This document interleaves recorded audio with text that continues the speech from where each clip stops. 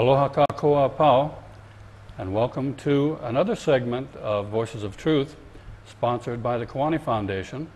My name is Kai Opua Fife, and today on this segment we have with us Leon Siu. Leon, welcome. Thank you for coming in. Appreciate it very much. Aloha. We had a brief opportunity to meet at the Palace on January 17th with the Living Nation events that were going on there. Yes. And so I appreciate your being able to come and share with us what you're doing, who you are. I know that you're a man of many talents and much experience.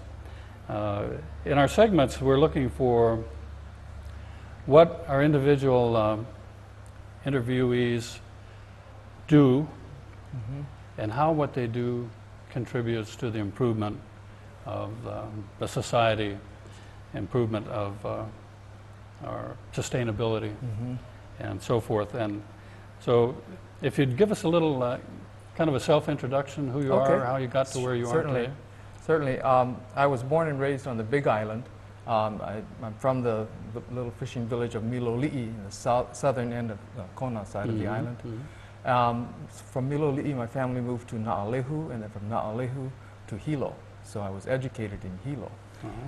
But we maintained our place in Miloli'i and in Na'alehu, and so we would go back on the weekends all the time. So I consider myself from Miloli'i. My grandfather was a canoe builder and a fisherman.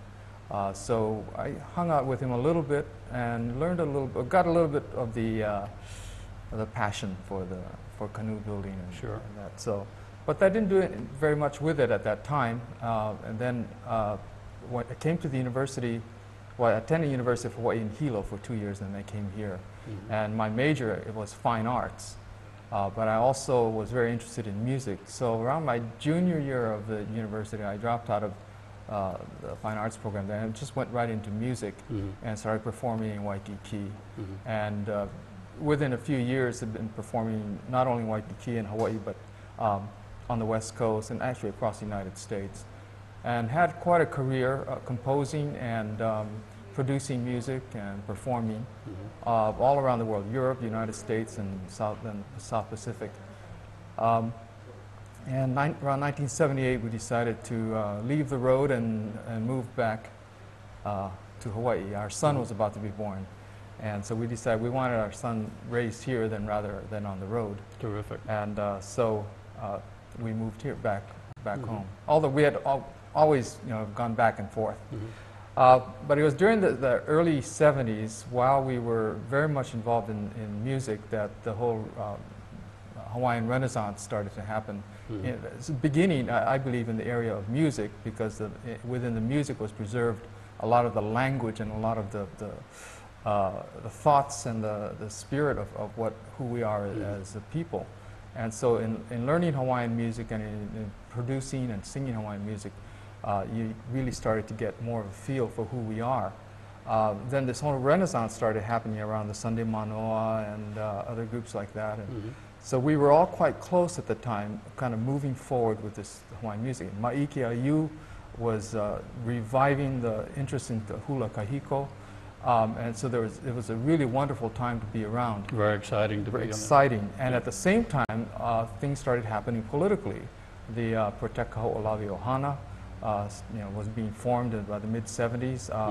Waihole Waikane Community Association and their struggles started to arise around that time. So we got involved with all that, with Save Our Surf and all kinds of things that were going on politically.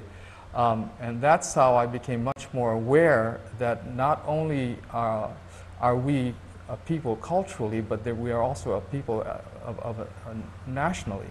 That we have not only a cultural heritage, but we have a national heritage as well. So from that point, I got involved with Auntie Pilahi Paki and Kawai Puna Prejin, Liko Martin, Hank Fergustrom, and we used to have these weekly meetings to consider what our options are. This is the mid-70s. Right. What our options are as a people and how we can politically bring our nation back. So the whole thing started around that time. So the composition of Hawaii Loa Kulike Kako, that was all around that same time. 1977, there was a big Onipa'a celebration at the Iolani Palace. That was the first of many to follow after that.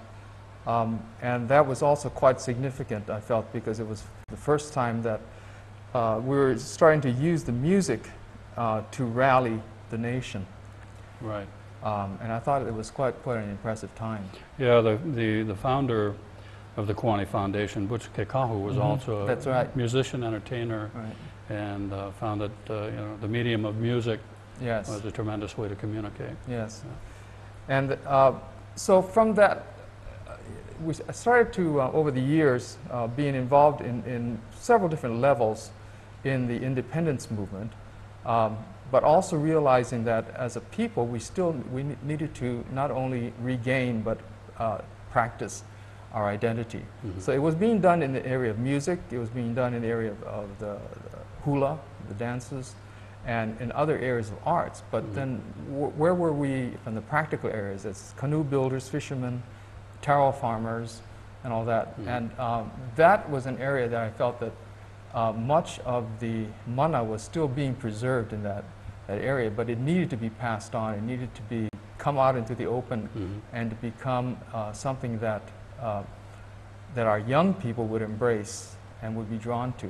So Hokulea was a significant cultural event, and a significant event to our identity as a people, Mhm. as well as our identity as a nation, as well as our identity as Polynesians, among all the others.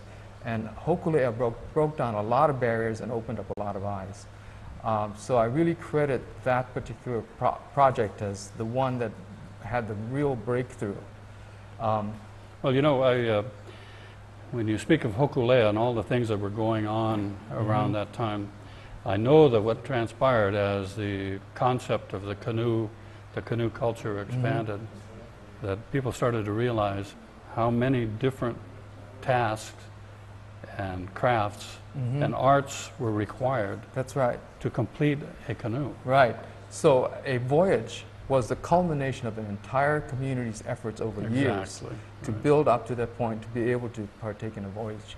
So what was significant about the experiment of the voyage of rediscovery of Hokulea was that it proved that Polynesians were not just serendipitous kind of sailors, or none of these happened by accident. It was a deliberate, long, painstaking preparatory period to go on these voyages, and they wouldn't do that just to chance them, just out in the ocean. They had a way to get there. They knew how to navigate the ocean and all that.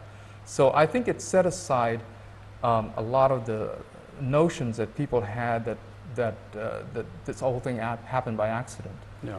And that so the deliberateness and the carefulness of the Polynesian societies began to surface. And then you start going through the genealogies and all Well, this. the pride that must have been realized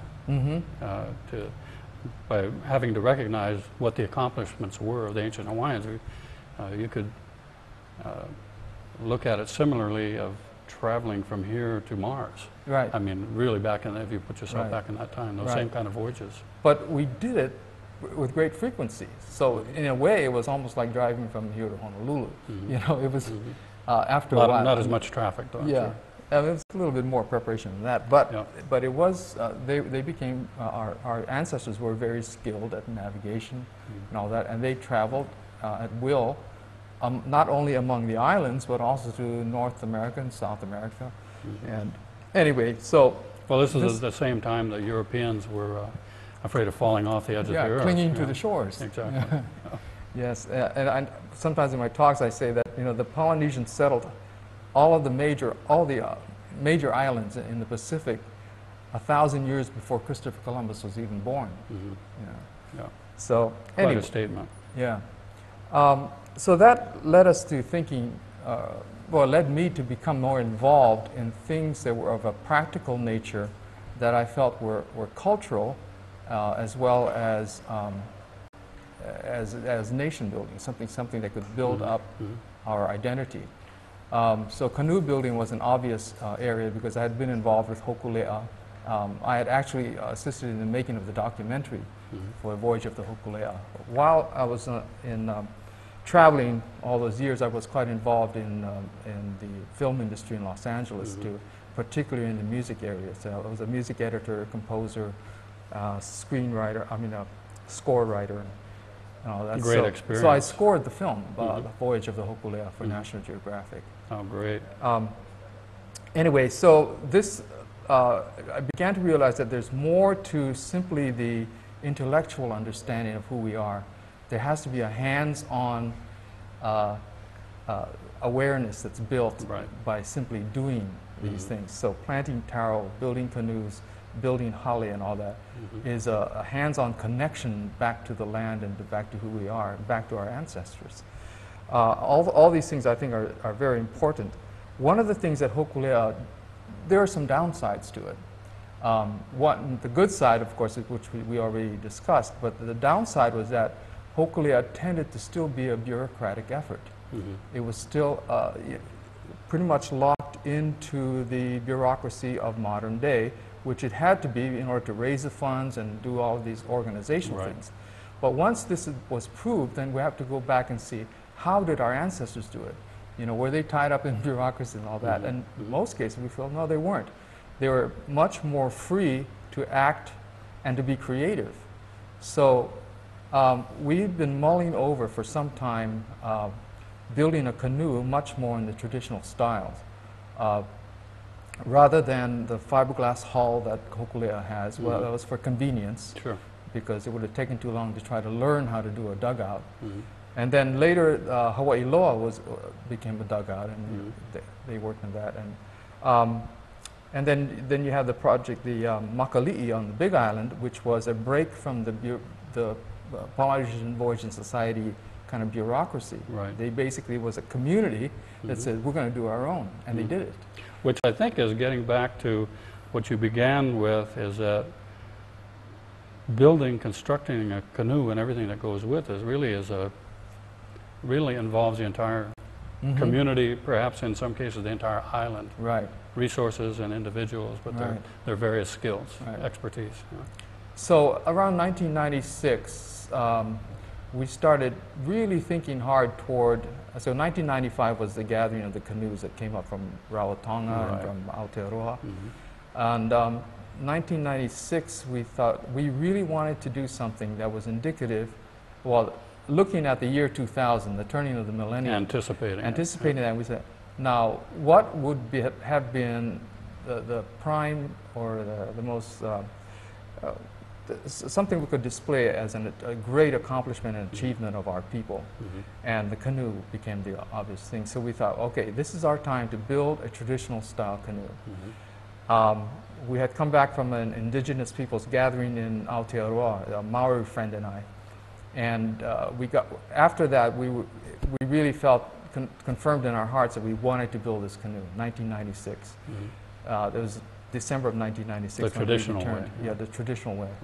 And we had been building other canoes too, some smaller ones. But we wanted to build one that was big enough for voyaging. And so we came back and we thought, okay, well, it's a good time to start now. We felt it was time to start, and we checked our organization's bank account. We had $11. Cash money. Yeah, so we said, okay, we're ready to start. Well, the very next weekend, we find this log lying on the beach. Somebody told us it was a log on Waikane Beach, and had been lying there for 3 or 4 years. It's a great red cedar log. I actually have a picture of it here. This is the log. It's about 3 feet in diameter. It's buried halfway in the sand here, but about 3 feet in diameter, 36 feet long. And we looked at the log and we said, well, this isn't big enough for a 60-foot canoe. But then our ancestors would have said, it's a start. Sure. You know? Yeah. And that's what you had. Yeah, right. And one of the things a lot of Hawaiians didn't realize was that the ancient canoes were all pieced together, because they needed to build large canoes, and they often didn't have large enough logs. So they pieced them together, and they devised ways to sew them together, to fit them together, to join logs. And this is incredibly ingenious when you think of how they did these. So we thought, well, let's start. So we did. We decided that would be the center part of the keel. And by faith, we Proceeded from the proceeded keel. from that. Huh? We had one piece, and we dragged it up on the beach at Waihole over here. And then we decided this is going to be the center. We need a log for the bow and for the stern, and then to build it up, we used planks from the original. And so that's what we did. We got this is a monkey pod log that came from a tree that fell in Heia. Some friends called us and said, "Come and get it. If you can use it." So we used that, and we use it for the this is the stern, and then the bow has another piece like it.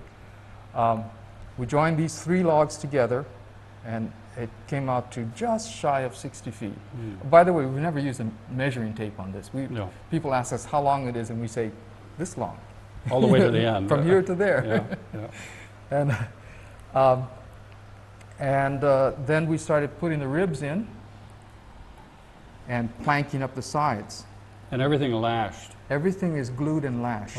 Yeah, and Glued pegged. So there are no metal parts in it. No metal pieces. And then I'll show you what the lashings look like on the inside. Oh, here's some here on the outside. Yes, there are lashings on the outside here where you see there's 3 pieces come together right there.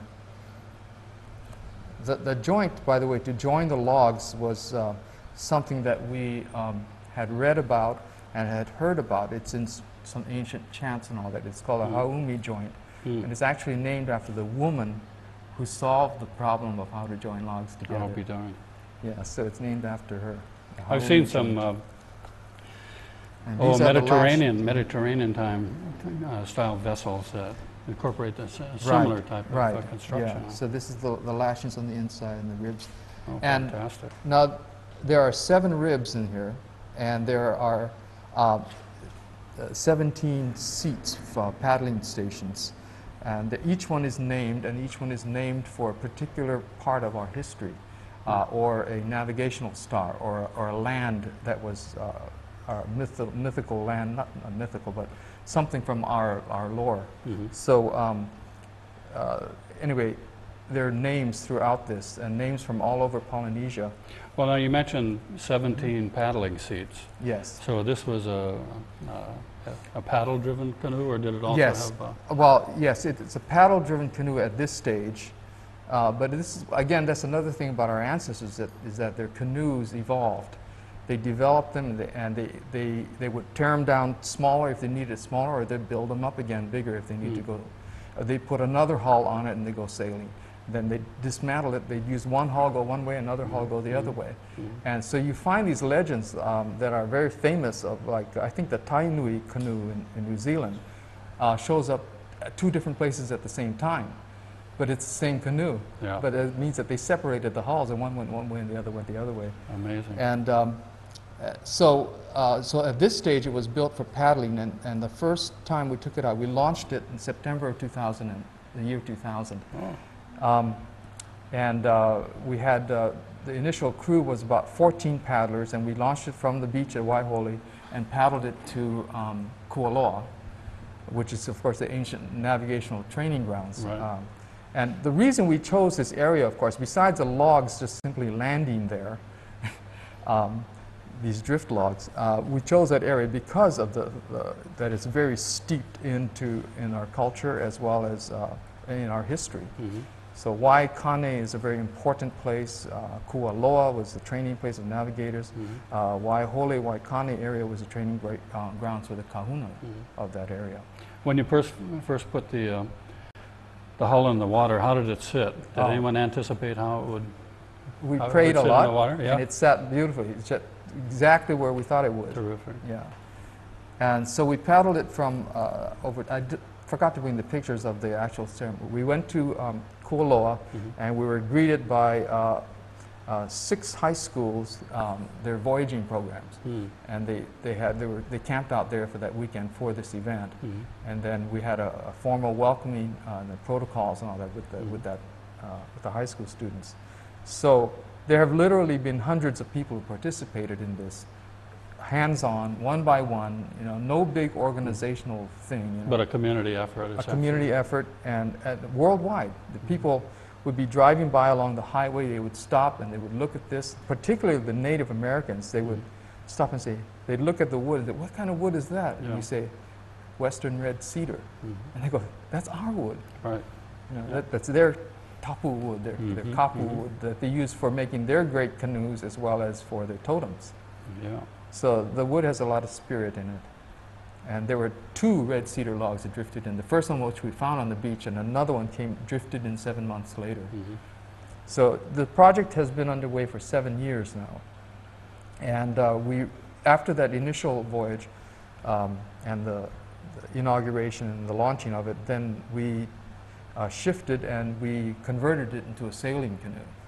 So it has a big ama on it, and it's rigged for sailing. This is the carving at the end of it.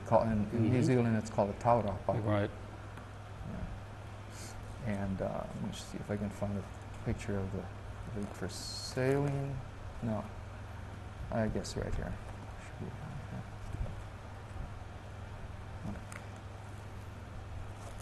Sorry. I think I saw one earlier of yeah. a lateen sail? Was it yes, a lateen exactly, style? a lateen sail. Right. Yeah. Anyway, it's somewhere in this book. Yeah. Where it was. You know, there were some Solomon Island Yeah. designs that utilized the lateen sail, and then more There it recently, is. there it is. And there were some studies done on the efficiency, and it's a really efficient sail And design. amazingly, it's not only efficient, but it's not as cumbersome to use. We had originally thought we'd need a crew of 12 just to wrestle the sail around and to be able to work that. But one day, 3 of us took it out, and we were able to. 60-footer. Yeah. Wow. Well, it's just shy of 60 feet, I think. Did you have many young people involved in the process? Yes. Like I said, those 6 high schools with their navigation program called, I can't remember what it's called now. But anyway, we had quite a few young people involved. In the construction? In the construction, some hands-on things, and also in the sailing of it. We taught them a few sailing things, and they'd go sailing with us. But more than the fact that there are young people involved, but we had people, old people, young people, I mean, just this incredible multi-generational, and multi-racial, you know. There were Germans involved in this, there were Italians and Africans, all drawn to the fact that this was a handcrafted vessel from another time, you know, and yet it's being built today.